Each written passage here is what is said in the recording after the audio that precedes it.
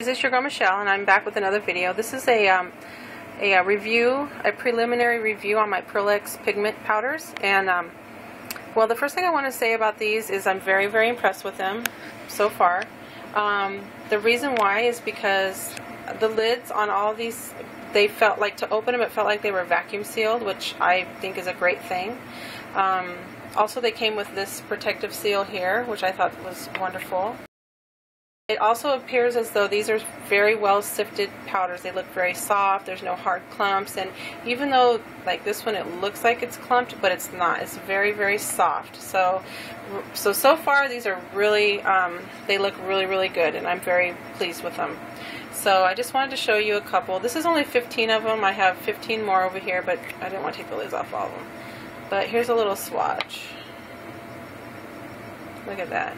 Amazing. It's so beautiful. This one is, look at that. I mean, the sparkle is just out of this world. I'm trying to stay in view here. Just watch it. Look at that. Look at that. Oh my gosh. I have a little wipe here. I'm wiping these on. This one is lavender, pale lavender. That. I mean, these are just gorgeous. So yeah, I'm very happy. Very, very happy. This is, I'm afraid I'm amarillo. Very bright and vibrant. I mean, I'm so impressed. I might do a second video on the other 16 of them.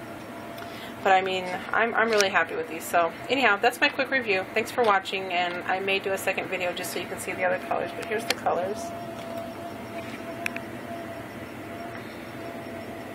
These white ones, you may think that they're just white, and why did they send so many? But actually they're called interference.